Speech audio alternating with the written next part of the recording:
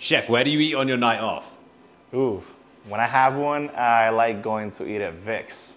It's this incredible Italian restaurant in Great Jones and Lafayette in NoHo. They're well known for their onion rings, which was done by Chef Hilary Sterling.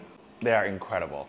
And the 50-50 focaccia bread with garlic, it's out of this world. It reminds me one of the breads that my grandma used to make when I was a kid. And to finish off, I know it's an Italian restaurant, I'm not recommending the pizza, but I do love the roasted chicken with finger-leg potatoes.